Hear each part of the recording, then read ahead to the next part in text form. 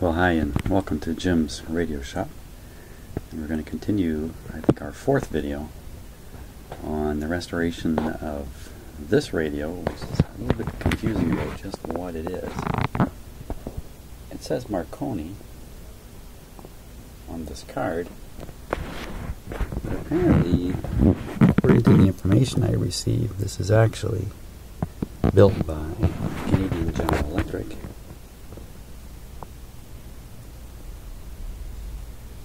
It's interesting, there's something written right there.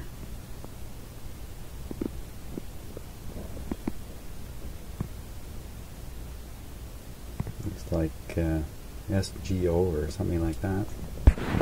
Anyway, I think the chassis is supposedly the CGE chassis. Actually, this was also provided to me. The model G-40,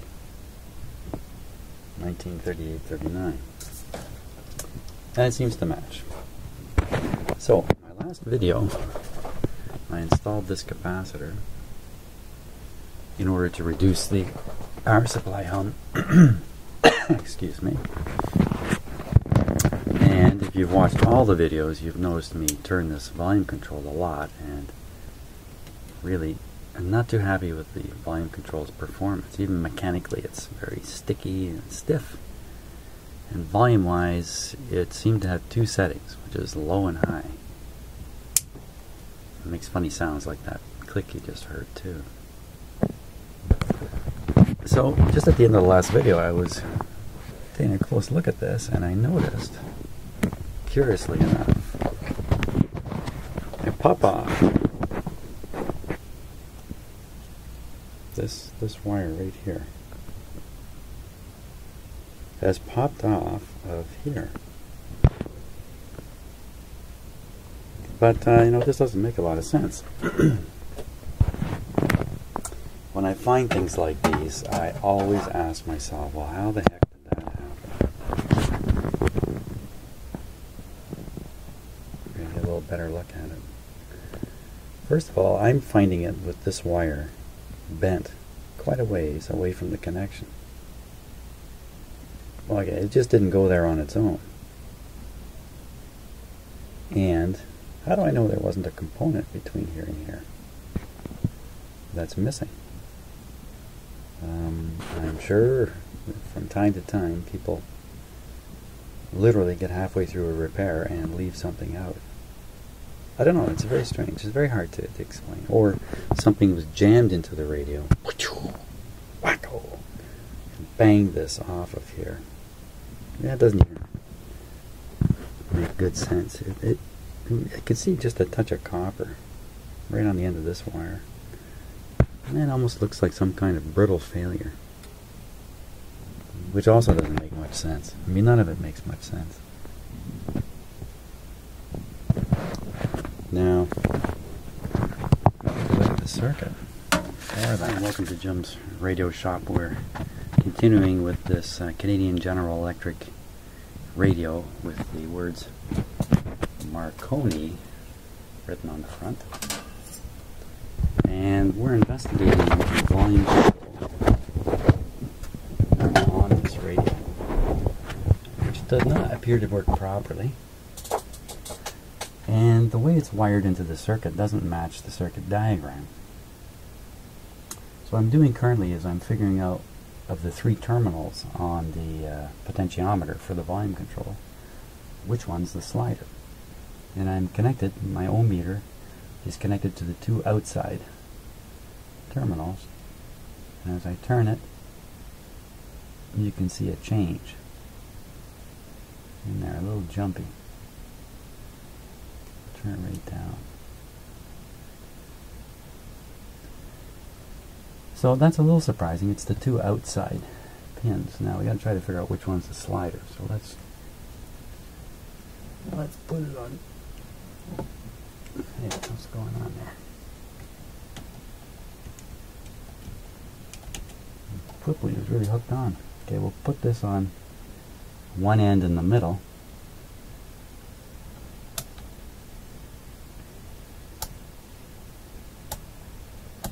Oh, it's reading open circuit.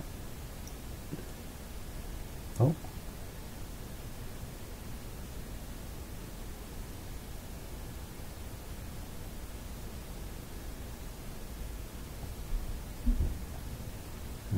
So with the control at the extreme end, we get a reading of about 1 megohm. Turn it a little bit, and that becomes, I'd say it just goes open circuit. Yeah.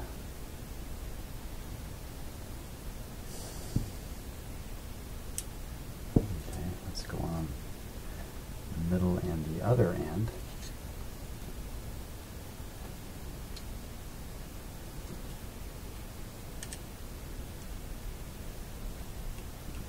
There we go.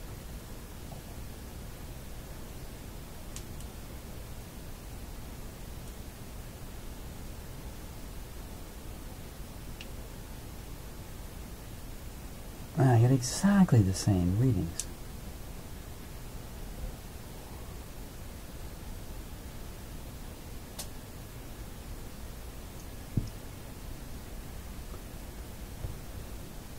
Hum, hum, hum, hum.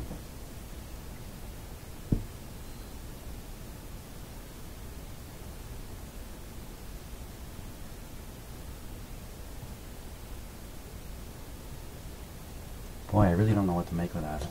Let's take this guy right out of the circuit and study it a little more carefully.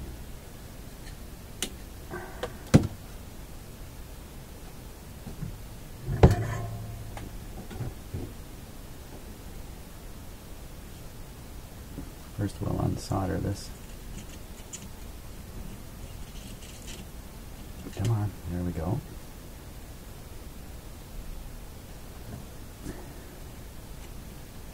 Unsolder the back one.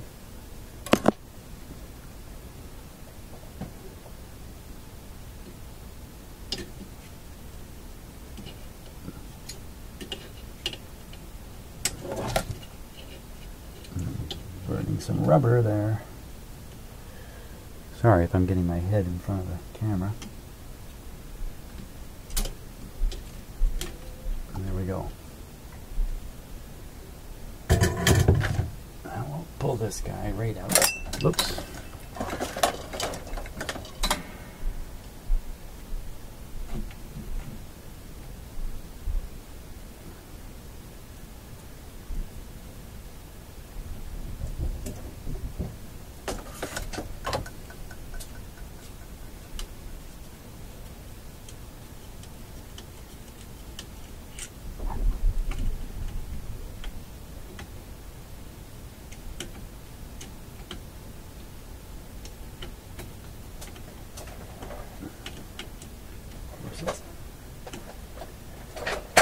Being interfered with.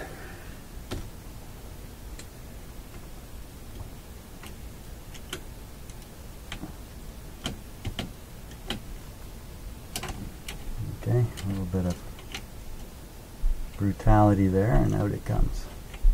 Oh.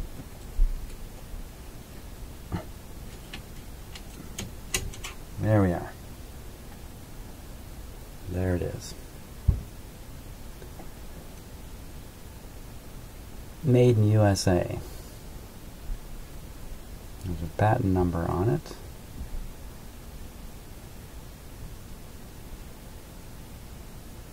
pretty nice looking.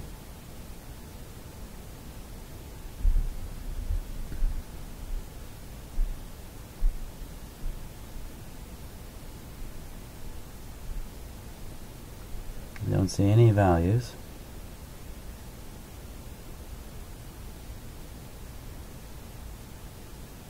That's a little odd, isn't it? No values on it. It can be taken completely apart by opening it up here. Bend these little tangs back, but I'm not going to jump into that. First, we're going to repeat some of the tests we were doing. So, let me give you a... Okay.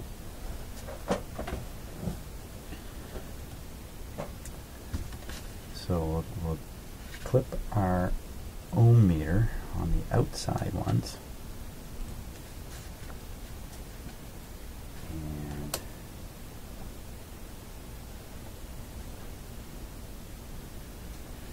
a little jumpy here.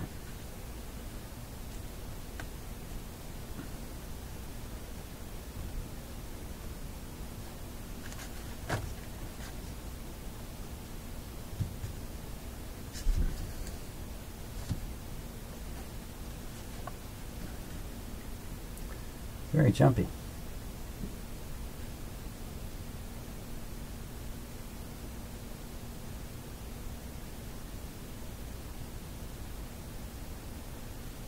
Jumpy. Now normally I wouldn't expect turning the control to do anything with the wires connected this way. It shouldn't make any difference.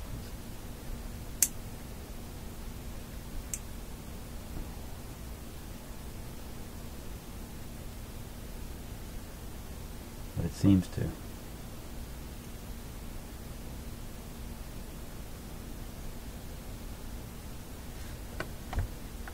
If I put it in here, I would expect this to be 0 on one end. There, it's gone off scale. It should be 0 on this end, and it's off scale.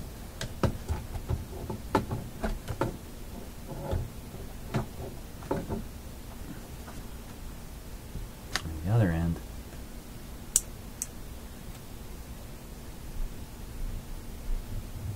zero.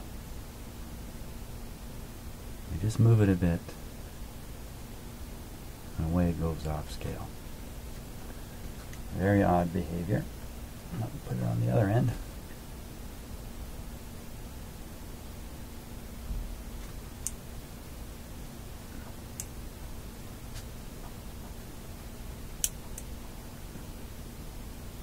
And we get pretty much exactly the same behavior.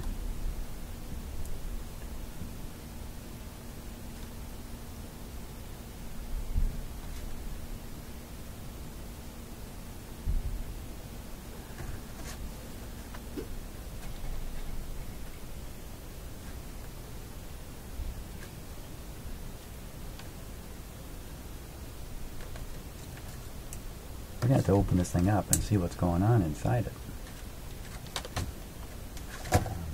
Because its behavior is quite odd.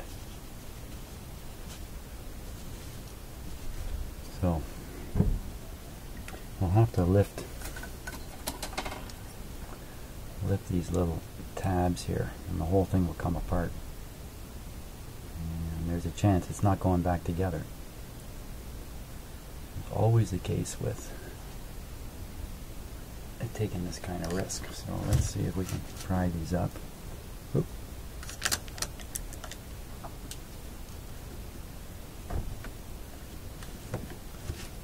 Okay, pry it pretty easy. Maybe I'm not the first one to do this.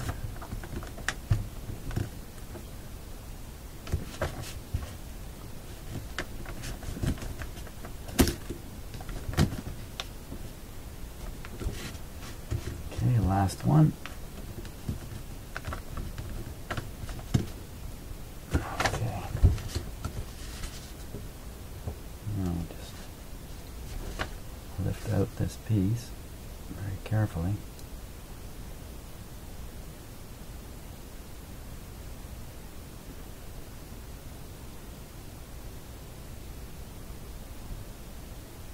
What the heck is that?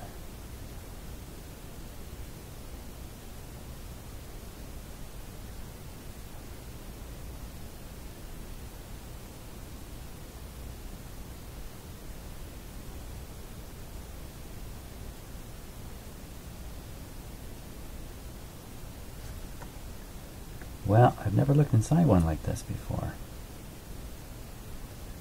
Very interesting construction. You know, one of the challenges in making something like this is making the connection to the moving part. There's the moving part. Lots of funny things going on in there.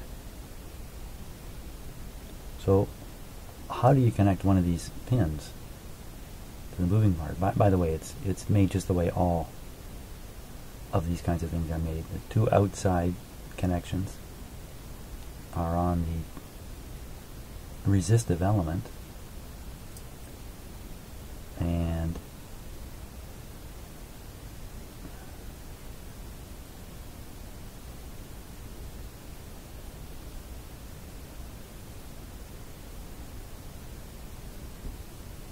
how in heaven's name is that supposed to work?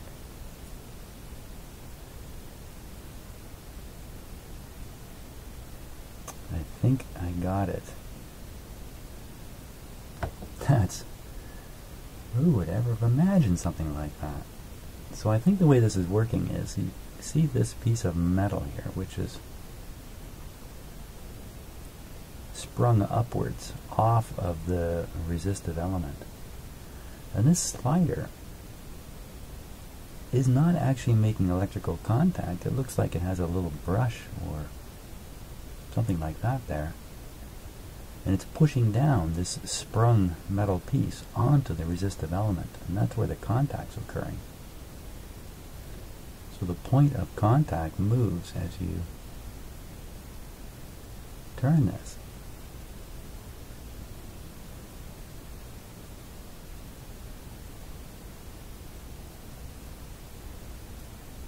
Kind of a clever solution.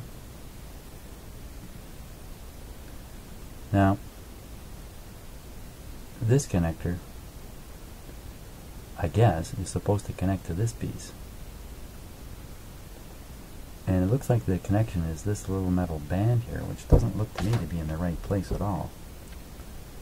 Looks to me like it should be up and over here. It's pretty solid.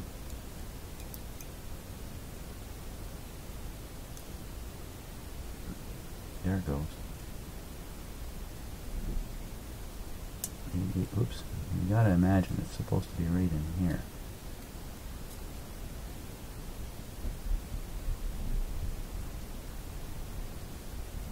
And this sprung metal part is not supposed to move. I'm sure it's supposed to stay right where it is.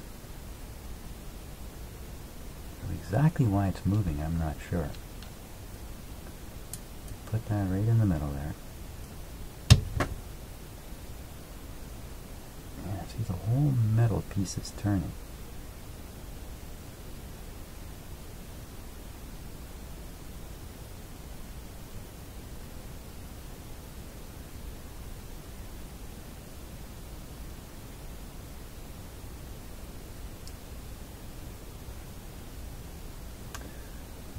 I've driven this over a little bit. Yeah,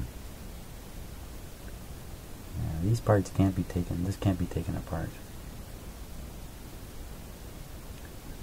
Okay, so this little piece here was shorting against there, and that might have been giving us these weird readings. Let's try again, because we need to know the value of this. I'm going to put a different one in.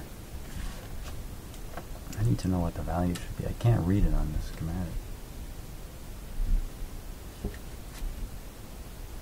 So, I think, you know, we're looking at major unreliability here.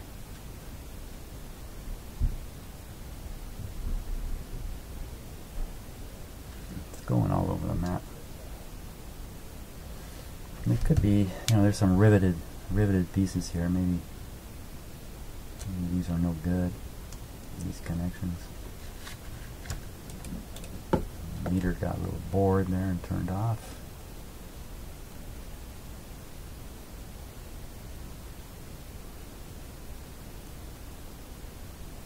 So what I'm doing is I'm just flexing these pieces. See, this one doesn't, I think it's too good. Well, that's quite the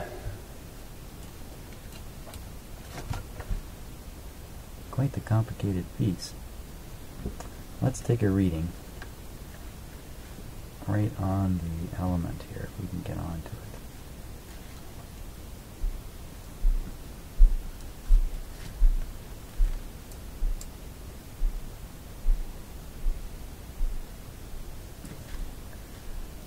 Very steady.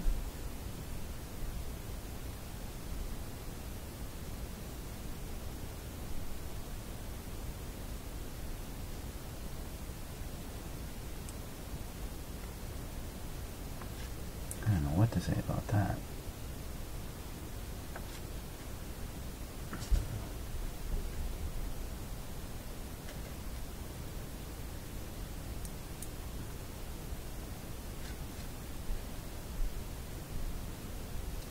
Jumping everywhere.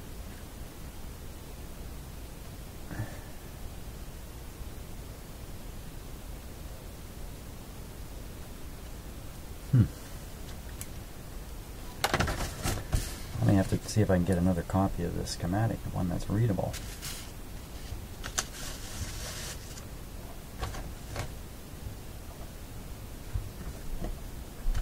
Because this one isn't readable. Let me try again.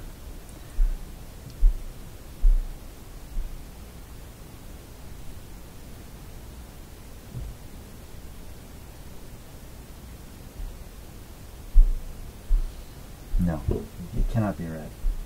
So our decision is to try to fix this. It doesn't look like a good idea. Replace it with a more modern version of this, of the same value. That's probably what we need to do. And the criticality of the value here may not be that great. See, there's another resistor in series with it.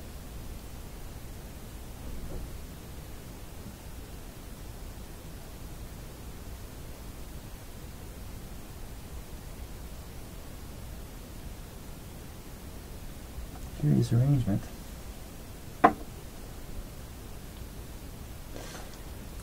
I don't even see how it can work at all, the way it's wired in the circuit. But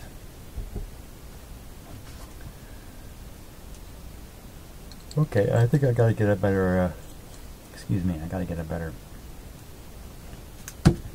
circuit diagram. So I'm going to go do that, and I'll be on the next video if I'm lucky enough to find one, and see if I can't replace this. Hi, and welcome to Jim's Radio Shop. I think this might be video number 8, and I'm in the process of installing a new volume control in this radio. This is a Canadian General Electric G-40, the old volume control. Quite an interesting device, but didn't work. So we're putting in a modern one whose value is very close. See the insulation just cracking off here.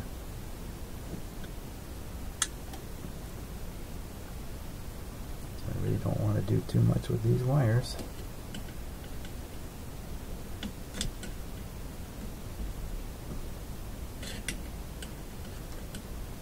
I'm putting the wires back just where they were on the original one, on the assumption that that's the right place.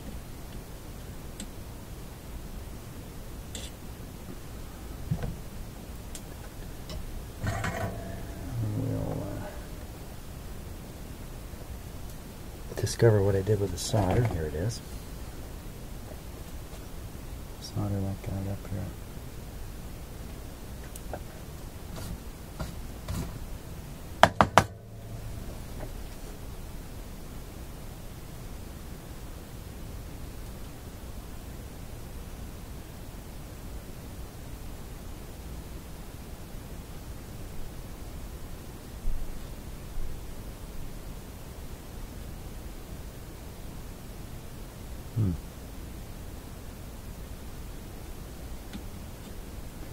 Not liking the solder very much.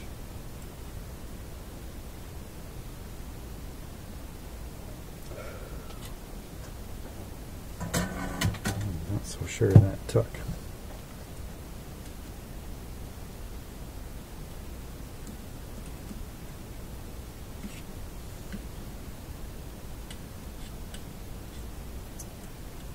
So the wire, it must be coated with something. Not on purpose either. Probably an oxide or something. Yuck. So for those situations, I have some flux here, which I normally don't use in this kind of situation, but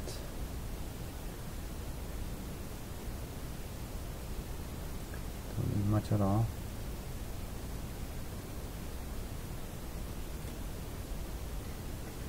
Okay.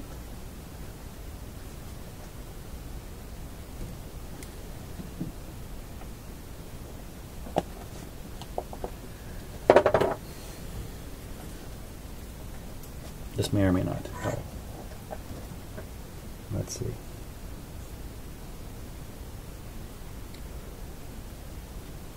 we go.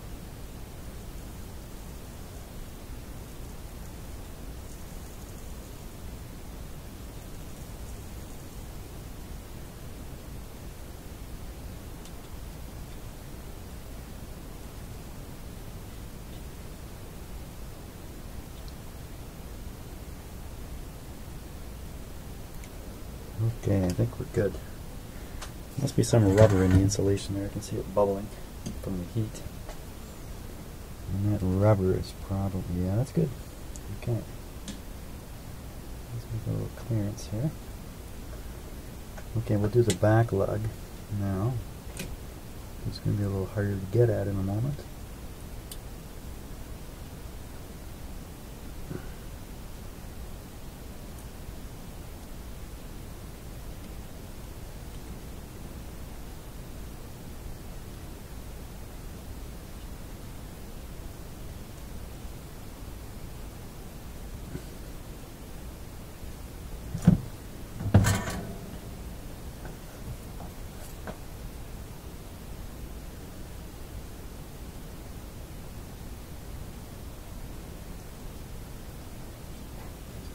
Yikes, that didn't work.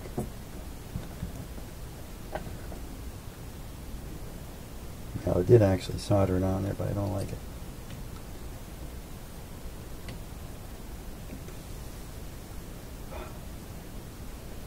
That's good.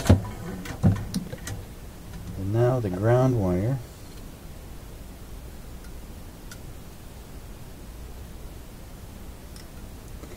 You know, very often with these old things, old radios and electronics, the problems in them are less electrical and more mechanical. Or maybe another way of putting that is the root of most electrical, appearing to be electrical problems or electronic problems. The root of the problem is often a mechanical thing.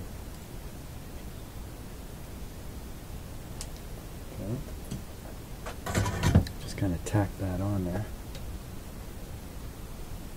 Volume down. Ooh, that feels nice. Volume down. Let's give this radio a go. Okay, a little safety activity here, which is putting away what we can in terms of parts and tools, so we don't have a full pile of distracting stuff laying around.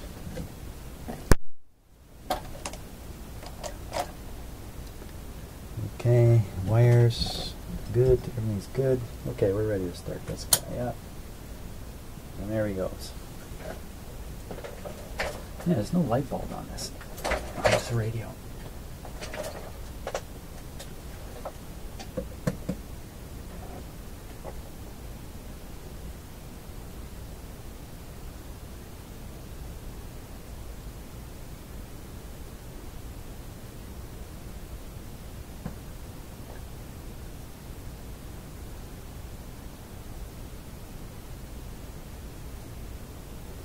Okay.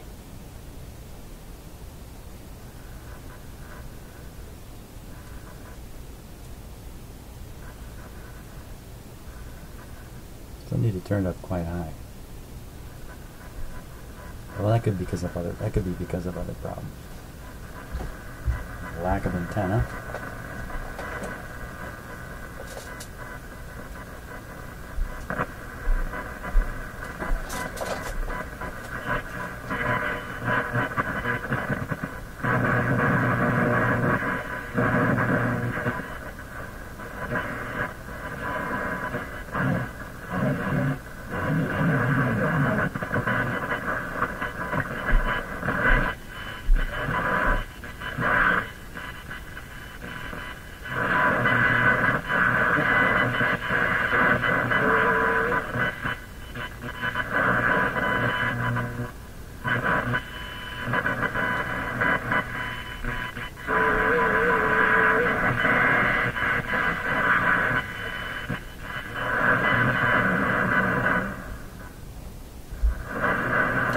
That's working pretty good.